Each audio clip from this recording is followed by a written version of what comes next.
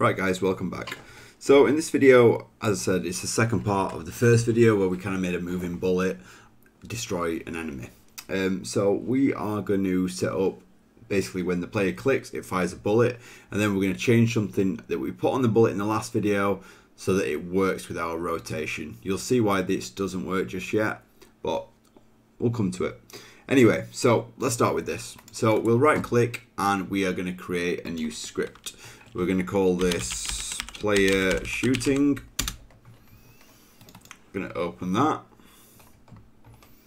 So we've got our new script. We need to reference two variables at the start, which is two public ones. Public game object.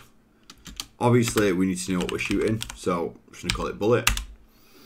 And public transform fire point.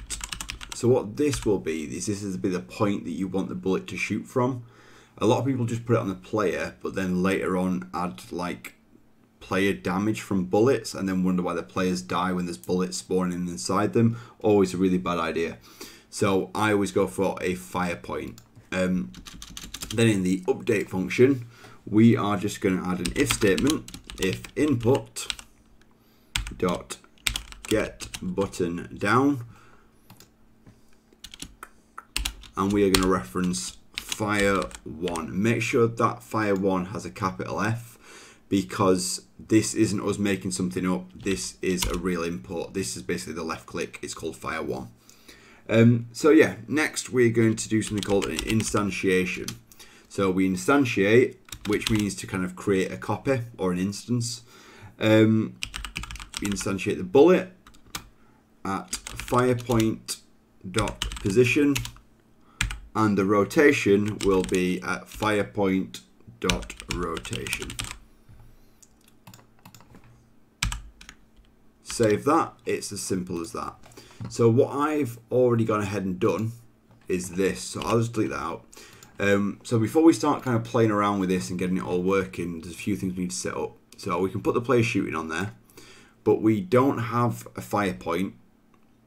So, and we don't have a bullet prefab. We've got a bullet in the scene, but the issue with the bullet in the scene is as soon as that destroys itself, we haven't got it anymore. We don't know what we're copying. So that's where prefabbing comes in. So I'm just going to right click on the gun barrel thing that we made and create an empty. An empty, all it has is a transform. You can't see it because there is nothing to see. So I'm going to put that just on the end of the gun barrel. I'm then going to go to player script and I'm going to drag the empty into the fire point. The next thing is the bullet. So I would always suggest going in and zeroing out your transform. The reason for this is if you don't and then you create like an instance like we're doing, it will be offset from whatever its transforms at. So we want this to create exactly where we told it to. So I am going to go to prefabs.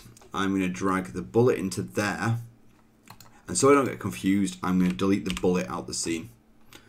Because a lot of people, they'll drag the bullet from the scene into this next bit. So we've got the bullet here. We can drag that into there. If you drag the bullet from the scene, it all goes wrong. It'll just stop working at some point. 5 seconds in, it won't work anymore.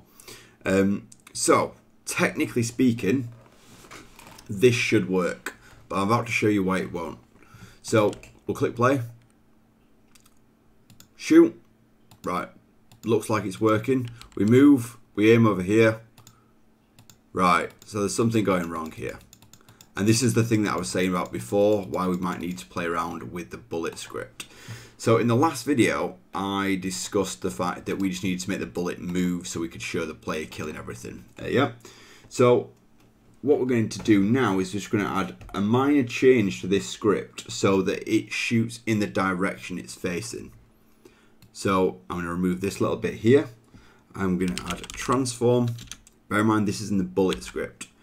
Transform up times by speed.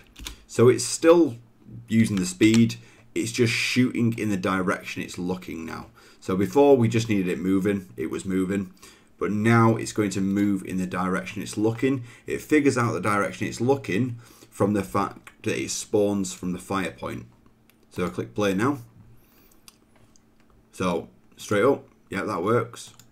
But everything else starts to work. So we can, and as you can hear from my clicking, is it if you hold it down, if you hold the mouse button down, it doesn't continually shoot, because I don't want that. I want you to have to click every time you want to shoot. So they're shooting. It kills an enemy, and it all pretty much works. There's probably a lot more you can do with it if you want to, but as a basic kind of set of videos, that's shooting working, that's enemies dying, that kind of all works. So I'm gonna have a think about what will be the next video, so I'll surprise you with it. And yeah, hopefully I'll catch you there. Cheers.